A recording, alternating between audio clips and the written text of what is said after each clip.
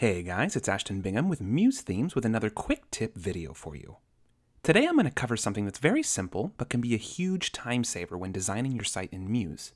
I want to show you a neat little trick to changing the color of graphics or icons in Muse without needing any outside software like Photoshop or anything like that. Here in my Finder window I have our Utility Icons Graphics pack downloaded straight from the Muse Themes website. And there are literally dozens to choose from in here, and included are light and dark versions for use depending on your site's color scheme. Right now I'm just working with a blank white page, so let's look at some of the darker ones. And we'll go ahead and grab one of these out of here to place on our page. How about this bell icon right here? We'll drag it straight onto our page, and we'll size it down a bit and center it. Cool. Now it's important to remember that this is a PNG file, not a JPEG, meaning there's transparency on this file.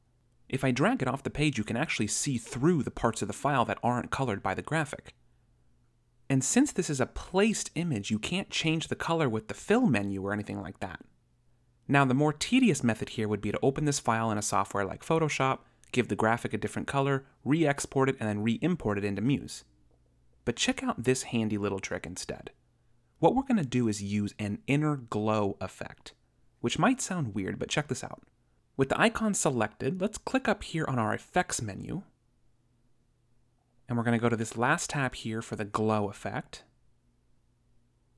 And if we check the box to enable the glow, we'll also want to check the box to make it an inner glow so that the color is reflected inside the image, not around it. And then lastly, we can select the color, opacity, and blur amount. So let's say we wanted this to be a red icon. We could open the color picker. I'll select a nice bright red. And already we can see just the outline of a red glow. So we'll definitely need to pump up the opacity to 100. And then the blur amount is just going to be a large number.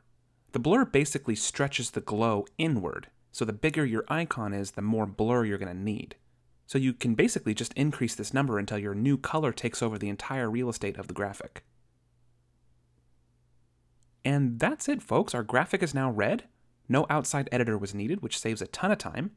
And our entire file here is still transparent and still appears just like a regular PNG. So thanks again for catching us on another quick tip, and we'll see you next time. Thanks again.